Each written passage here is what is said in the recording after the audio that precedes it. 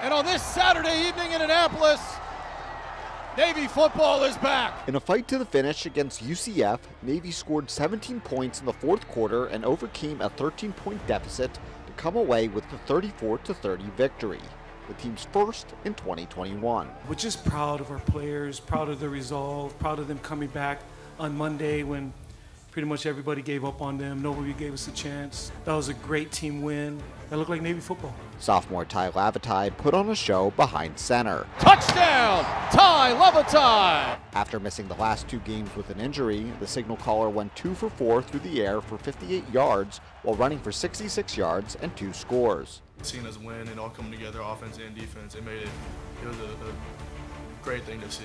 I mean, this was my first time experiencing it, and it was like one of the best feelings I've ever felt. He was resilient, came back, made some big plays. I thought he played really well. To me, he earned a job today.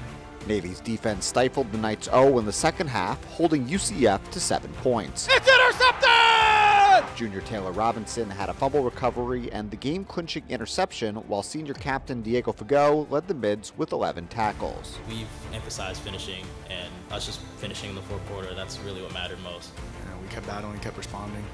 Just super proud of the guys. I mean, we're down how many points it was at halftime, it's still down, and just finally responding in the fourth quarter is awesome to see. Osteen to punt, McMorris blocks it! Special teams came up huge for Navy as well. Navy blocked a punt in the first half and recovered the football in the end zone for 6, while junior BJ Nichols went 2 for 2 on field goals and made all of his extra points. Special teams was a big emphasis going into this week.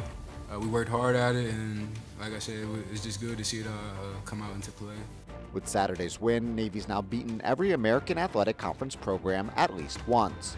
The Mids hope to use this win as momentum heading into the rest of the season. This game just proves to us that we were able to do it. We just have to go out. We have the tools. We just have to go out and execute that. So, I mean, they just keep fighting, keep fighting, keep fighting. But I love it. I love our young men. I love our team. And I couldn't be more excited. And we're looking forward to celebrating and getting ready for SMU. For Navy Sports, I'm Bergman.